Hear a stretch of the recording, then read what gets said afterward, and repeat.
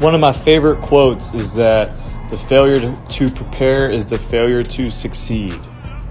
And whenever we are in the hole and then we eventually get on deck, this is when our preparation for our at-bat begins.